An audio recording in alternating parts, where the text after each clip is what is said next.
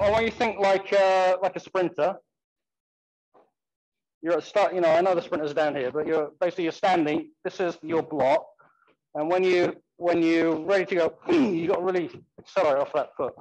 You got to really go quick. Same thing when knees bent, just like if we wanted to jump up, we could. Try again. So I like the way you're using your front foot, because your front foot is pulling as you're pushing. So this is actually quite important if you can. Although I'm stepping through with this foot is also working. So it's not just that. It's not just that. So as I go, it's like,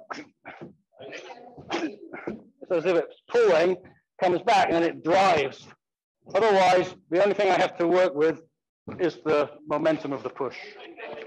So it's accelerate, and then accelerate off the back foot. Accelerate off the front foot, accelerate off the back foot.